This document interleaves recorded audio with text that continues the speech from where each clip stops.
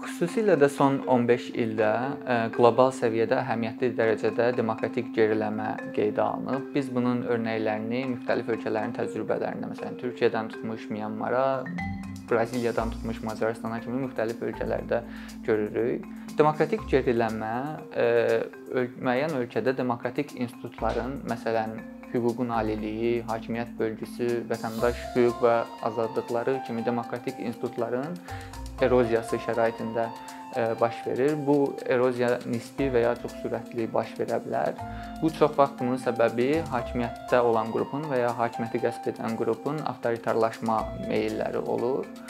Bu çərçivədə əhəmiyyətli bir sual yaranır ki, avtoritarlaşma şəraitində vətəndaş cəmiyyətinin rolu və funksiyası nədən ibarətdir?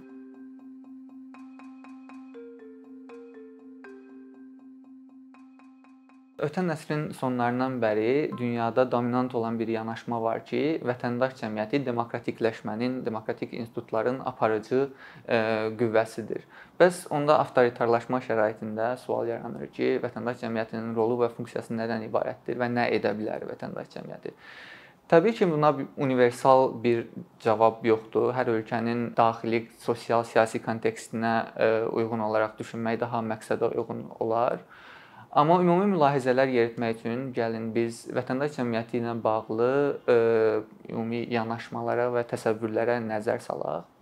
Dünyada vətəndaş cəmiyyəti quruculuğu prosesinin kökündə dayanan ideya odur ki, hökumətin nəzarətindən və bazar münasibətlərindən kənarda yaranan vətəndaş birlikləri, hansı ki, könüllü formada yaranırlar və özlərini idarə edirlər. Bu birliklər öz maraqlarını, öz narahatlıqlarını dövlət-vətəndaş münasibətləri çərçivəsində ifadə edirlər və onlar hakimiyyətin böyüməsinin, hakimiyyətin avtoritarlaşmasının qarşısını alırlar, buna imkan vermirlər və avtoritarlaşmanın deyək ki, önünü kəsməyə çalışırlar. Xüsusilə də 20-ci əsrin sonlarında dünyada bir demokratikləşmə dalğası baş verəndə, xüsusilə də məsələn Şərqi Avropada həmin vətəndaş birlikləri, vətəndaş qrupları totalitar rejimlərlə mübarizədə uğurlar qazandılar. Nəinki uğurlar qazandılar, həm də sonrakı dövrlərdə demokratik institutların quruculuğunda əhəmiyyətli rol oynadılar. Bu onu göstərirdi ki, könüllülük, sivillik və inam əsasında yaranan ictimai birliklər bu demokratikləşmə prosesində aparıcı qüvvəyə çevrilə bilərlər. Elə bu səbəbdən də avtoritar hökumətlərin seçdiyi ilk hədəflər elə müstəqil vətəndaş cəmiyyəti qrupları olur. Azərbaycan təcrübəsi də bunun örnəklərindən biridir. Xüsusilə də qeyri-hökumət təşkilatları, yəni QHT-lər bu prosesdə əsas zərbə alırlar. Çünki onların fəaliyyəti daha çox institusional olduğu üçün onlar müəyyən bir qanunvericilik çərçivəsində fəaliyyət göstərirlər və avtoritar və ya qeyri-demokratik hakimiyyətlər bu qanunvericiliyi məhdudlaşdırma imkanlarına çox vaxt sahib olurlar və ya bunu bacarırlar. Bu baxımdan vətəndaş cəmiyyəti, xüsusilə də məsələn bizim örnəkdə o qədər zəifləyib ki, onların demokratikləşməyə töhfə imkanı olduqca məhdudlaşıb və bəlkə də hətta qeyri-mümkünə çevrilib. Çünki onların əsas məramı öz mövcudluqlarını qoruyub saxlamağa çevrilib. Bəs nə etməli? Mən düşünürəm ki, vətəndaş cəmiyyətinin kökündəki ideyaya qayıdış etmək lazımdır. Yəni başqa sözlə icmaya qayıdış etmək lazımdır. Yəni ümumilikdə bir yanaşma dəyişikliyinə ehtiyac var. Yeni qurulan vətəndaş cəmiyyəti təşkilatları, eləcə də hazırki çətin şəraitdə deyək ki, fəaliyyət göstərən vətəndaş birlikləri özlərinə sual verməlidirlər ki, onlarla eyni dəyərlər ətrafında bir araya toplaşan icmaları varmı?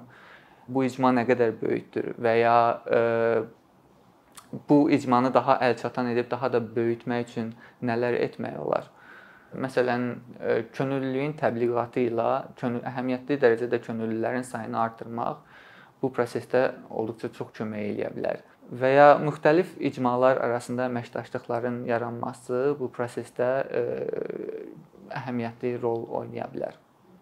Ancaq güclü vətəndaş dayaqları, yəni güclü icması olan vətəndaş cəmiyyəti qrupları demokratik institutların və ya ümumiyyətlə demokratiyanın effektiv qoruyucusu rolunda çıxış eləməkləri mümkündür hazırki şəraitdə. Biz bunun məsələn örnəklərini ətraf mühitin müdafiəsi ilə bağlı məşğul olan qrupların örnəyində görürük. Məsələn, onlar öz məşğul olduğu ictimai problemin deyək ki, həll yollarının tapılmasında ona görə uğurlu ola bilirlər ki, həm də onlar bu ictimai maraqlar ətrafında əhəmiyyətli bir vətəndaş birliyi, həm fiziki, həm onlayn bir vətəndaş birliyi toplaya bilirlər. Məsələn, konservativ qrupların hədəfinə çevrilsələr də, feministlər Azərbaycanda son illərdə qadın və bərabərlik məsələsini heç vaxt olmadığı qədər gündəmə gətirə biliblər. Ona görə ki, onlar icmalar formasında fəaliyyət göstərməyi bacarırlar. Məsələn, başqa örnəklər vermək olar ki, məsələn, müxtəlif peşə sahibləri və ya hüquqi pozulan şəxslər müəyyən bir qrup formalaşdırıb və birlik formalaşdırıb öz narahatlıqlarını və ya öz maraqlarını ifadə edəndə onların həll yolları tapmaq imkanları daha çox çoxalır, nəinki individual olaraq bu məsələləri qaldıranda. Bu həm də vətəndaş cəmiyyətinin daha sağlam əsaslarla yenidən formalaşmasına kömək edir. Ümumilikdə müstəqil vətəndaş cəmiyyəti qrupları avtoritarlaşma prosesinin passiv iştirakçısından demokratiya, sivil maraqların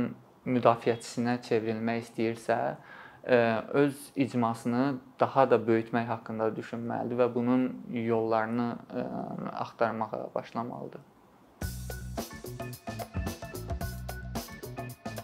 Bir neçə ildir ki, Əkinçi olaraq Azərbaycanlı izləyicilərin hər zaman faydalana biləcəyi, keyfiyyətli və ən əsas ödənişsiz kontent hazırlamağa çalışırıq. İndiyədək təqdim etdiyimiz onlarla animasiya və yüzlərlə çəkilişlər tələbələrin, mütəxəssislərin, müəllimlərin və ümumiyyətlə yeni mövzulardan xəbərdar olmaq istəyən çox sayda insanın marağına səbəb olub.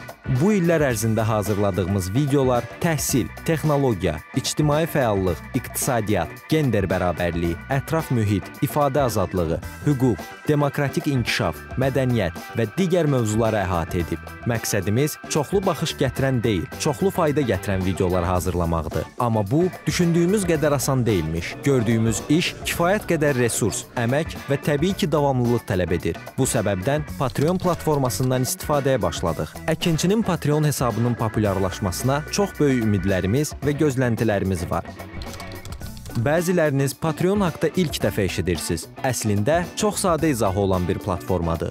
Təsəvvür edin ki, siz rəssam və ya musiqiçisiniz. Sosial şəbəkələrdə sizi izləyən, işinizi bəyənən çox sayda insan var. Patreon platforması sizə imkan verir ki, izləyicilərinizin könüllü aylıq ödənişləri sayəsində işinizi davam etdirəsiniz. Sərgi, konsert zallarından asılı qalmayasınız. Amma bu, təkcə rəssam və musiqiçilərə aid deyil. Məsələn, Əkinçiyə bənzər fəaliyyətlə məşğul olan bəzi layihələrin 10 minlərlə patronu var. Biz də düşündük ki, nə üçün Əkinçinin Patreon hesabı olmasın? Sizin dəstəyiniz sayəsində biz daha çox və daha keyfiyyətli kontent yaratmağa davam edə biləcəyik. Amma bu dəstək yalnız maddi dəstək deyil. Dəstəkçilərimizin sayının artması gördüyümüz işlərin faydalı olduğuna dair əminlik verir. Patreon platformasından istifadə çox sadədir. Hesabınızı açırsınız, sizə uyğun dəstək növünü seçirsiniz və Patreon özü hər ayın ilk günü kartınızdan seçdiyiniz dəstək növünə uyğun ödəniş tutur. Bu qədər. Sonda onu demək istəyirik ki, dəstəkçilərin sırasına qoşulmaq istəyən, amma məhdud imkana görə bunu edə bilməyənlər narahat olmasın. Daha öncə dediyimiz kimi, bizim əsas məqsədimiz daha çox insanın hər zaman faydalana biləcəyi keyfiyyətli və ödənişsiz kontentin yaradılmasıdır. Bunun üçün mütləq patronumuz olmalısınız deyə məcburiyyət yoxdur. Amma imkanınız patron olmağa çatırsa və bizim işimizi bəyənirsinizsə, patronlarımızın sırasına qoşulmağınız bizim üçün çox önəmlidir.